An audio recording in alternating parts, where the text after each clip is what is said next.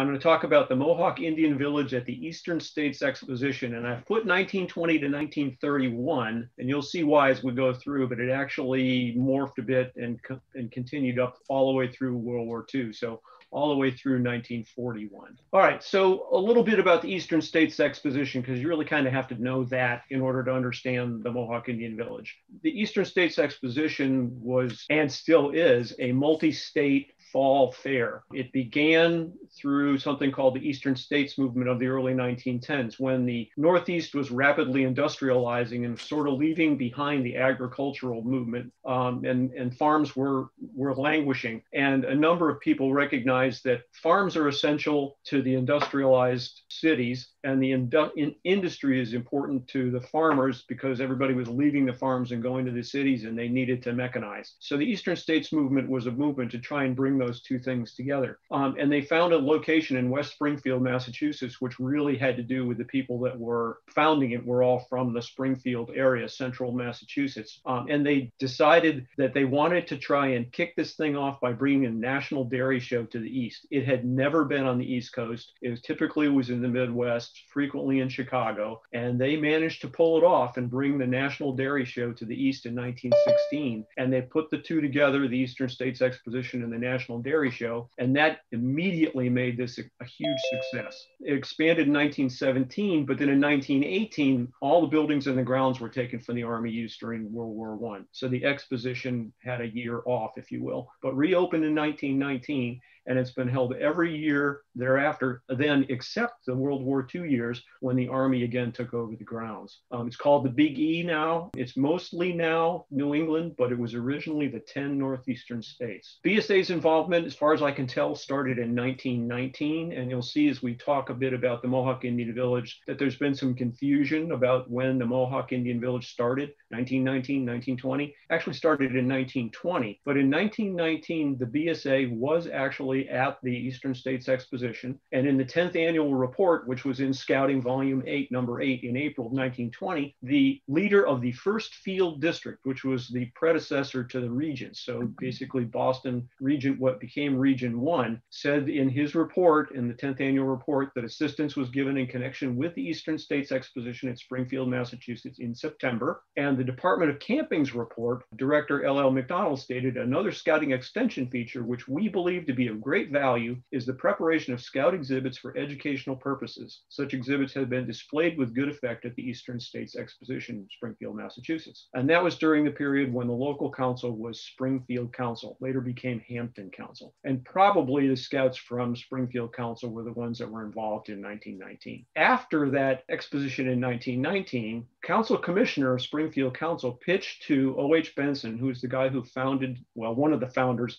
of Junior Achievement, which if you've heard of Junior Achievement, you know what I'm talking about. The idea of having local scouts construct a full-size reproduction of an Iroquois longhouse village on the exposition grounds. And scouts would staff the village during the exposition in September. Benson thought it was a wonderful idea, and he promised that if the National Council would cooperate in making that plan a success, Junior Achievement would fund construction and pay the expenses of Boy Scout delegates from each of the 10 eastern states, which was the 6 states of New England, plus New York, New Jersey, Pennsylvania, and Delaware. So he pitched this to National, and on April 7th, 1920, the BSA accepted. And in Scout Memorabilia in 2003, they reproduced the letter from Chief Scout Executive James West to Mr. Benson, accepting the offer for the National Council to actually pursue this cooperative endeavor with the Junior Achievement Bureau and the Eastern States Exposition to build this Mohawk Indian Village and then staff it in the September 1920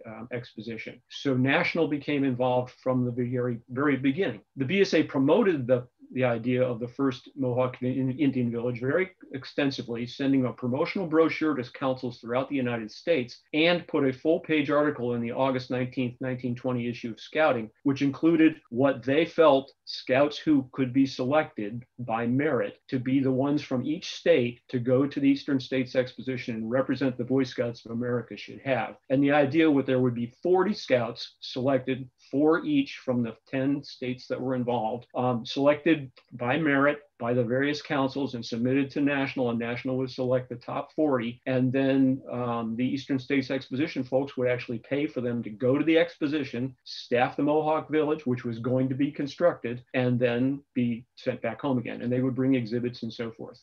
This shows the actual promotional brochure that the Boy Scouts put out for the 1920 Eastern States Agricultural and Industrial Exposition, which is what it was originally called, and hosted by the Junior Achievement Bureau and the Eastern States League in cooperation with the Boy Scouts of America, something called the Mohawk Village. And they had a picture of what the Mohawk Village was going to look like, which was a 50-foot long longhouse in the middle and other smaller constructed huts, if you will, around the outside to look exactly like what a longhouse village would have looked like back in the Indian days. So they built it, and Scouts and Scouters from the Springfield Council, led by Scoutmaster Archie Fisher of Troop 23, under the tutelage of the New York State archaeologist, Mr. Parker, who was a Seneca native, actually constructed this village using spruce bark shingles discovered at and salvaged from a nearby lumberman's discard pile. And here's a couple of pictures of that being constructed, one from Scouting Magazine and the other one from a book about the centennial of the Eastern States Exposition, made from sections of spruce bark and chicken wire underneath and everything to make it look, more sturdy than it would have been back then. But this is what it was constructed like. According to Mr. Secchi, who wrote that 100th anniversary book, bronze medals were awarded to the Boy Scouts who worked the longest on the construction. And shown here is one of those medals. It's inscribed Mohawk Village 1920. It's a Dejas and Clust medal, and I received it from Rod Goudreau, who's here tonight.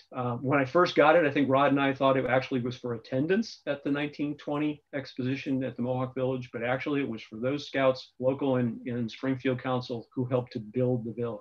So the 1920, which was the first Mohawk Indian Village, was held. 30 scout delegates actually went there. They didn't get 40, they only had 30, and they responded promptly to every call for service which scouts could be expected to perform. And you'll see that over time, there was the Mohawk Village, and later that became a service division also, which was mostly from scouts from Hampton Council area. Hamilton Bradley, who is just recently recognized last month as the earliest known Black Eagle Scout, was one of New York's 2 delegates. And he wrote an essay on his experience in his council annual, and that was included in the Brian on Scouting blog on March 24th, which I thought was amazing because I was in the middle of starting to write this thing when suddenly I'm reading Brian on Scouting, and here's an article about Hamilton Bradley, who actually attended the very first Mohawk Indian Village. Very cool, serendipity. The village, of course, was left standing, and plans were made to use it in 1921. And the Boy Scouts and Scouting said it's considered an excellent means of interesting the public in the Boy Scout movement. Boy, was it. 1920 Mohawk Indian Village memorabilia. So far, these are the only things I've ever found. These are first, second, and third premiums for exhibits that were shown by the Scouts at the Mohawk Indian Village. At the time, the junior department at the Expo considered only of 3 different groups, boys and girls work, which later became 4-H in agriculture and home economics, and the industrial village, as well as the Mohawk Indian Village. And you can see here right above where it says the premium number, it says Mohawk Indian Village. I think ribbons were done for almost every year, although I only have some of them. 1921, the village was now up to 5 divisions of the junior department. The Girl Scouts had their first camp in 1921, the second village. Ribbons for the first, second, and third premium, as I say, probably exist, but I've not seen them. And this rather crude patch and photo of the Boy Scouts escorting Chief Scout Executive West at the 1921 Mohawk Village at the Expo came with it. I'm aware of a second one of these. I actually got the lesser quality one. There was one that had been auctioned before, and I think Jeff Morley actually owns it. 1921 Village, they lived in the cabins on either side and did all the various activities. And the full contingent of 40 scouts was believed to have been in attendance that year. Shown here is an ID tag from the 1921 exposition, issued on the account of, it's hard to read, but it says Mohawk at the bottom. So that would have been a Mohawk Scout, showing that he was entitled to be there. The third Mohawk Indian Village in 1922 came under the direct supervision of the National Camp Director. This is the first year they've said it was under the actual direct supervision of the National Camp Director.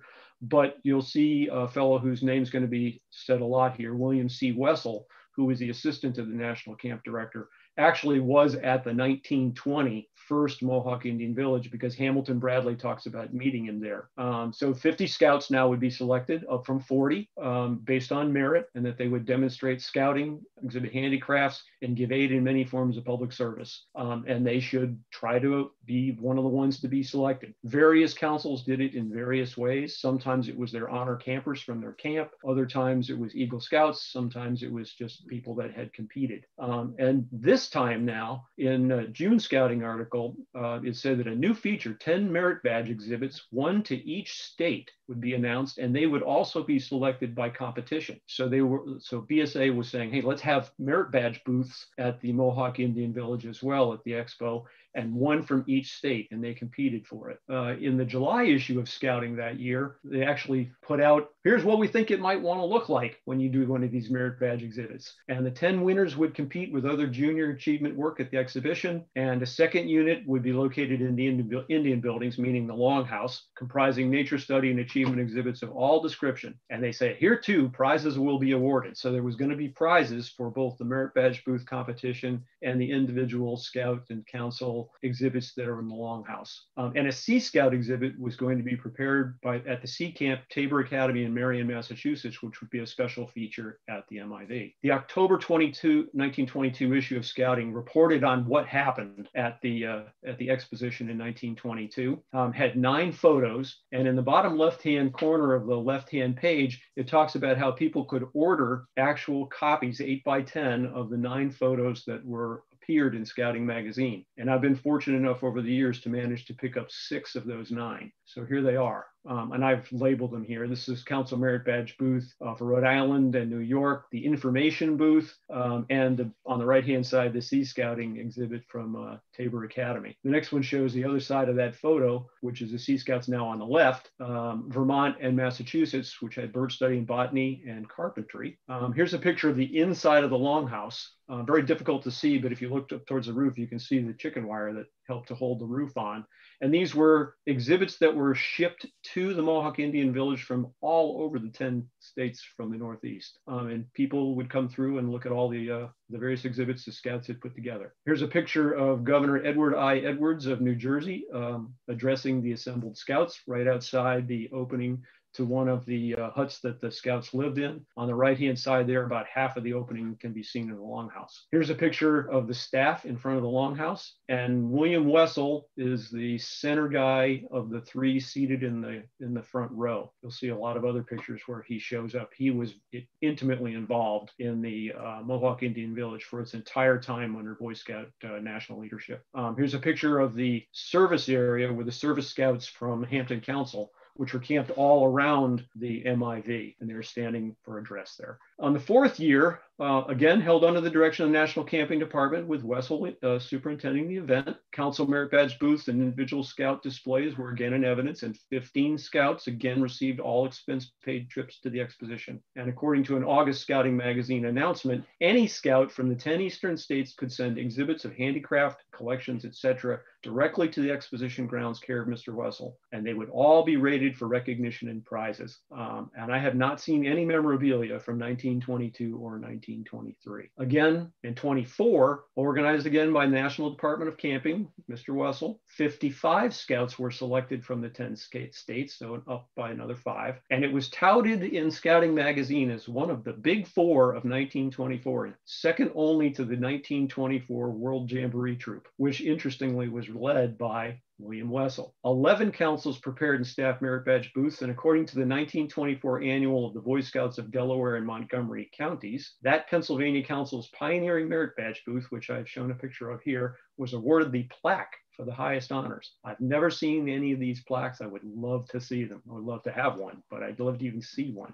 And I presume that ribbons were awarded for 1st, 2nd, and 3rd premiums, but I've not seen them. This year, however, they put out a patch. This is apparently the first Mohawk Indian Village patch issued by National, dated 1924. It's the only one I don't have, and so if anybody can find me one, I would love to add that to my collection. And the camping department issued one of those to each one of those 55 MIV scouts. Scouts. In 1925, for the 6th Mohawk Indian Village, after 5 punishing winters, as they put it, the original Mohawk village succumbed and had to be torn down. National decided to replace it with a Plains Indian teepee encampment. Had nothing to do with the Northeast or what the Indians would have worn then. The natives didn't do that kind of thing. But the Scouts encampment retained the Mohawk Indian Village name. Here are some photos from the 1925 Mohawk Indian Village. The one on the left is a great photo showing the front portion of the encampment, now with the Plains Indian design. And over on the left-hand side, you can see the Landship Wasp, which was the Sea Scout exhibit. And on the right, you actually see the fellows on the Wasp saying hello, if you will, recognizing the Chief Scout Executive, James West, of course. Prizes were awarded for the best Council Merit Badge booths and for the best individual exhibits, and each Scout received the 1925 emblem. This ribbon, which is not dated, is believed to be from 1925, but it could be from one of those earlier years that I hadn't said I saw anything from. It's the only one of this type I've seen. 1926, the 7th Mohawk Indian Village. The catalog that was put out by the Eastern States Exposition, which is a book, really, like a 100-page book, said that Scouts will occupy a model camp, providing space for specialized patrols, which give demonstrations in pine tree, trek cart, patrol work, etc. And the Plains Indian Camp, composed of teepees, will join the regular camp. The Boy Scout Service Division continued again with 80 or more local Hampton Council Scouts on duty every day to provide service to the exposition. The Department of Camping organized an Indian teepee building contest with a silver cup being awarded to the council exhibiting the best 16-foot teepee built this year, and a scout block decoration for each teepee exhibited. Again,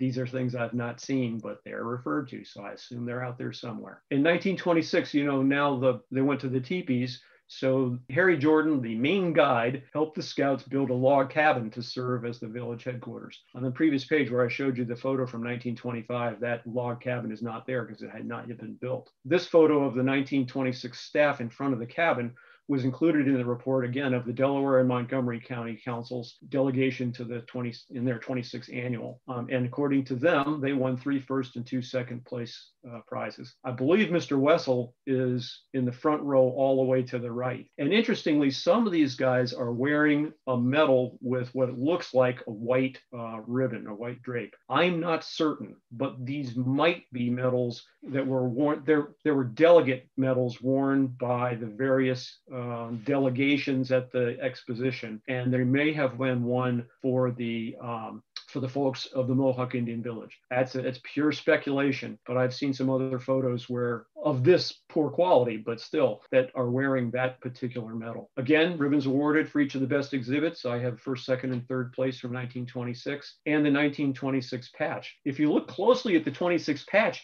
it looks like 1925, but they closed the loop at the bottom. I've looked, every one that I have ever seen looks like this. There are none that I've seen that actually looks like it has a 6. And every one of them, if you look on the back, the 5 has been stitched to close the loop into a 6. I don't know whether they reordered them in 1926 and they came as 25 or what happened, but they appear to all be a 25 with the loop closed. The 8th Mohawk Village in 1927 continued the tradition of selecting scouts from each of the 10 eastern states, plus inviting councils, troops, and individual scouts, a lot of rural scouts, to send exhibits to the exposition for display and competition. The councils to put on merit badge displays. Suitable prizes were awarded. The exhibit categories were models, collections, handicrafts, and art. And of course, Bill Wessel headed the staff. And they made the point that he was the scoutmaster of the Champion Jamboree Troop in 1924. The focus again was on presenting a model scout camp and performances by specialized patrols. And the service scouts were led by Hampton Council Scout Executive J. Hamilton Lewis. This is the letter that the BSA sent to the various scout executives of the councils throughout the 10 states, signed by Bill Wessel, inviting everybody to compete at the Mohawk Indian Village. Along with the letter was an application for the Boy Scouts that were to be selected by each council to then be presented to national, to the committee to decide who was going to be the lucky 50 or 55. And along with that came a promotional brochure. This is the front and back covers of that brochure, very nicely done.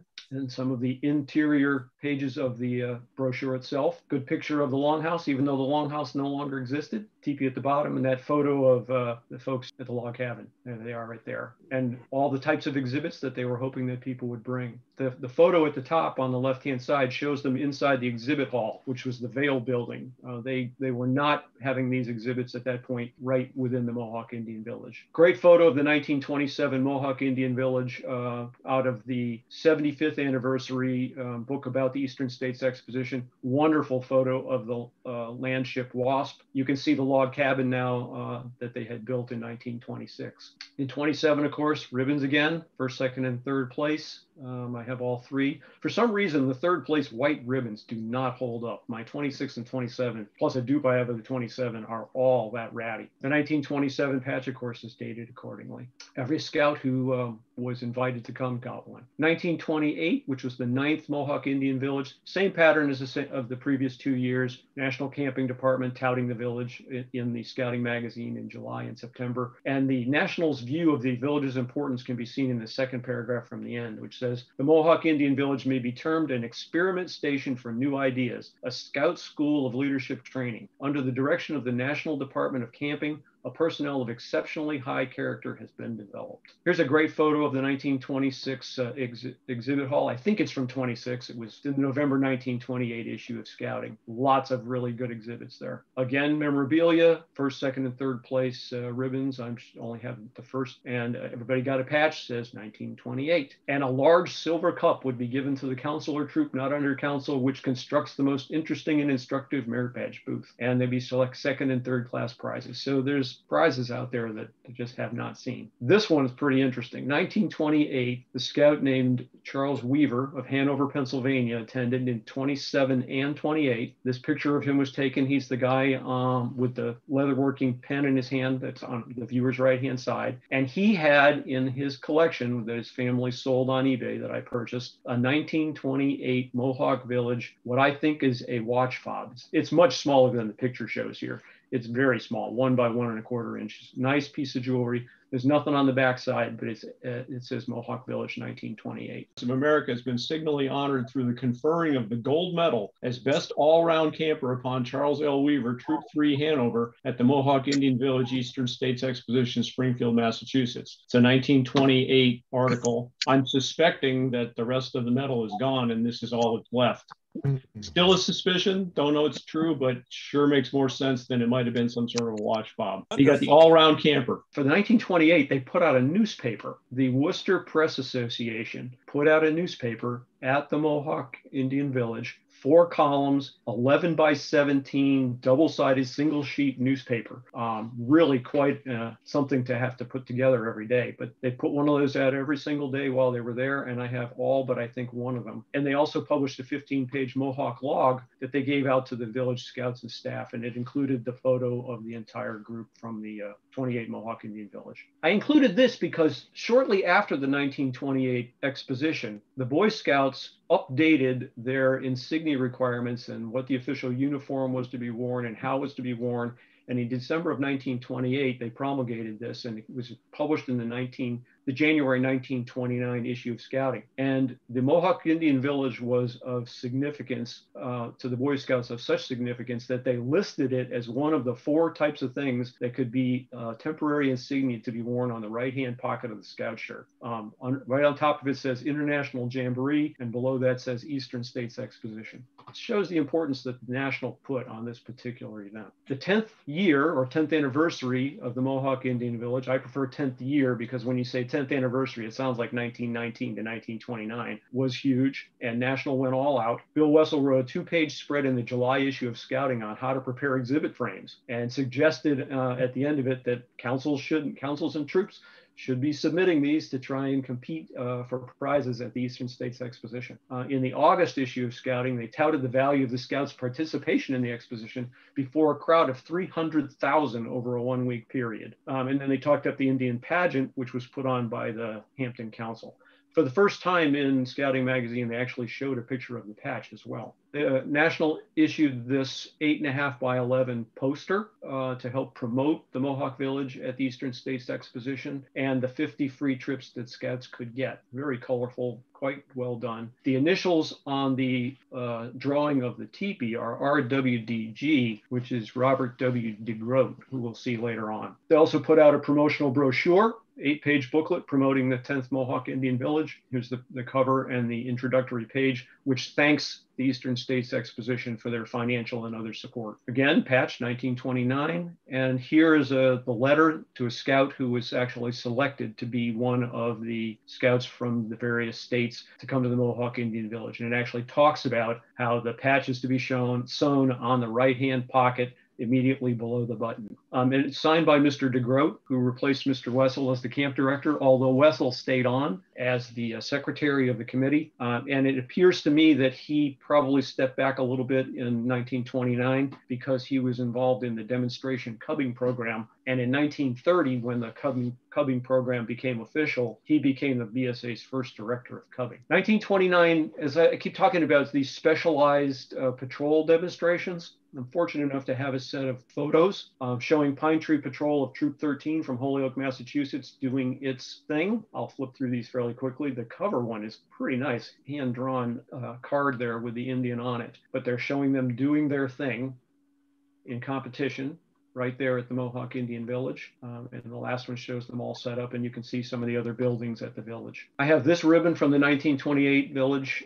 It's much larger than the other ones you've seen. This one's almost 11 inches tall, probably 10 inches tall. It's a second place ribbon from the Mohawk Indian Village, and I suspect it might be one of the ones for the merit badge booths, or maybe one of the patrol competitions rather than for an individual Scouts exhibit. The Worcester Boy Scout Press Club, again, published a newsletter. I would call it a newsletter this time rather than a newspaper, 8.5 by 11, called the Scout Journalist. They put one out every single day, probably put out from the merit badge booth from journalism and printing. And then they published a 10th anniversary edition of the Mohawk Tales for the Scouts and staff. And among its contents are copies of each day's edition of the Scout Journalist. The cover is shown there on the right-hand side, the brown cover. And this is one of the places where they say 10th anniversary, 1919 to 1929. But the Mohawk Village was really 1920 to 1929 at that point, the 10th season or the 10th event. Photos from inside Mohawk Tales, again, the staff photo and the participants photo. The 11th year, 1930, the stock market crashed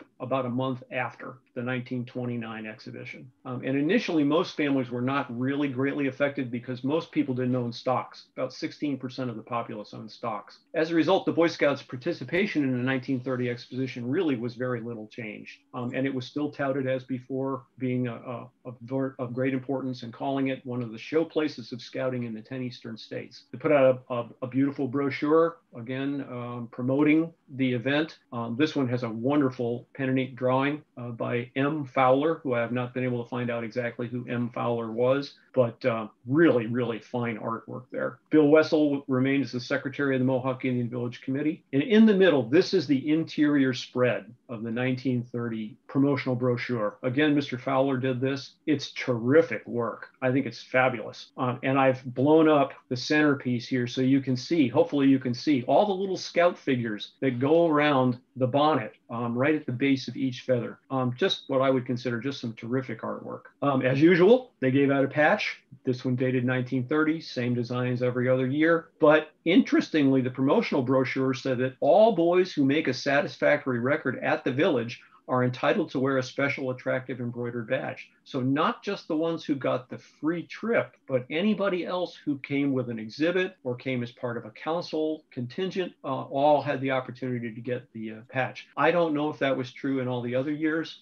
This is the only place I've actually seen that stated. 1930, they also put out a diary for scouts who attended the Mohawk Indian Village to use. Here's a few of the pages there. The cover page is, notice it's the same as the promotional brochure, but without the Boy Scouts address at the bottom. It's called My Trip to Mohawk. This one was from Edwin Roeder of Albany, New York. And the autograph page, you can see he's got James West's autograph. At the bottom, he's got Bill Wessel. And in the middle, he's got what looks like M.G. Fowler, who might be the artist. I'm not entirely certain. And some other fellows that I haven't actually tried to figure out. I own 2 copies of this diary. The other one has some autographs as well, and it has James West in it as well. In 1931, this was the beginning of the end. Remember now that the Depression is deepening. The first half of the Depression through the middle of 1931 was not nearly as bad as it was from the middle of 1931 through 1933, but it was worsening. And it appears that changes needed to occur in the preparation and conduct of the Mohawk Indian Village. It's possible that the Exposition officials may still have sponsored the 50 free trips for select scouts, but that might also not have happened. I'm not entirely certain because there's no mention of the event at all in Scouting magazine in 1930. A lot of councils were in dire straits. Many of their executives had to find other work. And so it appears that National pushed this one out to the region to run. So Region 1 ran the big show at the Exposition, and Skipper Hilliard B. Holbrook, who was the Deputy Regional Scout Executive for Sea Scouting, was assigned to handle the organization, administration, and program, quote, in order to materially relieve local Scout executives from the usual burdens of detail incurred by participation in the event. And he designed the Boy Scout Trail to Citizenship and set up the Mohawk Village in circus form under a canvas big top. They put out an 8-page brochure addressed to the councils, troops, and scouters. Does not say of the 6 New England states, but there's a couple of places in all of the wording in this brochure that make me think that they limited it to the 6 New England states and didn't attempt to try and get folks outside of New England to help put this thing on. The scouts may still have come from the other 4 states. I'm not entirely certain, but the region actually ran this in 1931. 1930, 11 years was the last year that National actually ran it. And by the way, boarding, lodging, and admission to the Exposition was provided, but not transportation to or from the event for anybody. But National did produce a patch. So there is a 1931 Mohawk Indian Village patch for uniform wear. But other than that, I've seen no evidence of National's involvement. So this was really the end of National's involvement in the Mohawk Indian Village at the Eastern States Exposition. But it did continue on for another 10 seasons. In 1932, it appears now that it had come all the way down to Hampton Council to run this thing. John C. Norsk was the superintendent. He was the scout exec in Hampton Council, and he ran the Mohawk Scout Village. You read about it, and it's very similar to what was done before, but it appears to have been run solely by and staffed solely by Hampton Council. I could be wrong about that. I don't have very much information at all about this. And they also did the Boy Scout service troop that had been going on since the very beginning. 1933 through 1939, pretty much the same. I don't have any information on 33, 34, 35, but I have information on 36, 7, and 8. And they all pretty much say the same thing, that the Mohawk Scout Village was run by Hampton Council, and they also ran the Boy Scout service troop. In 1940, interestingly, here's the last thing issued by the Boy Scouts that I have found for the Mohawk Village. This was issued by the Hampshire-Franklin Council out of Northampton, Massachusetts, which is about 18 miles north of Springfield. They had a patch for the Boy Scout service troop at the Mohawk Village. It's a white felt. This came out of Scout Memorabilia. It is another item that I do not own and wish I did. So if you ever find it, please let me know. So that was 1940. And then 1941, which was the 25th anniversary of the Eastern States Exposition, they put out a Silver Jubilee illustrated souvenir program and catalog. And Mr. Norsk wrote a more detailed piece for the Boy Scouts of America participation. And at this point, he talked about the Mohawk Indian Village having been erected 22 years before. And now it's called the Mohawk Scout Exhibits, not even the Mohawk Scout Village anymore. Boy Scout service is still there. So they were still doing it in 1941. Now that was September 1941. On December 7th, Pearl Harbor was bombed. And when Pearl Harbor was bombed, that was the end of the Mohawk Indian Village. But in 1941, they did manage to have something that I could collect, which is a meal credential from 1941. It could be issued to somebody who participated in the various things. And on the right-hand column, the third one down, you'll see Mohawk Scouts. Now this guy happened to be Junior Poultry,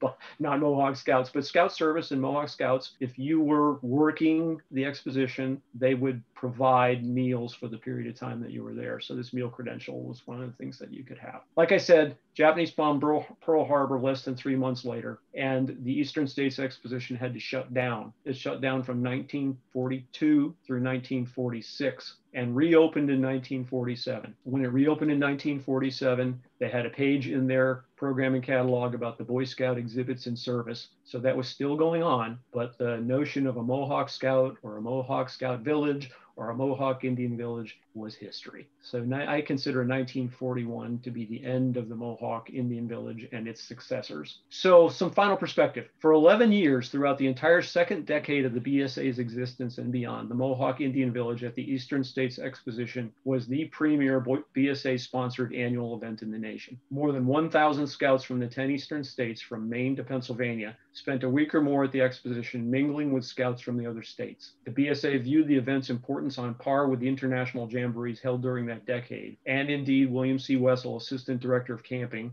who was heavily involved with the Mohawk Indian Village for the entire time it was run by National, was also Scoutmaster of the BSA contingent troop to the 1924 World Jamboree. The Mohawk Indian Village emblem, produced from 1924 to 1931 and issued to each of the Mohawk Village Scouts, had such stature nationally that it was specifically cited in the BSA uniform regulations promulgated in early 1929. Had it not been for what we know as the Great Depression, the Mohawk Indian Village of the 1920s likely would have continued throughout the 1930s until the exposition's hiatus during the years of World War II, and maybe thereafter. And I look forward to continuing to fill the gaps in my knowledge and the memorabilia associated with this fascinating event. And I give you this. Look familiar? The Boy Rangers of America's patch is very similar to the Mohawk Indian Village patch of the Eastern States Exposition.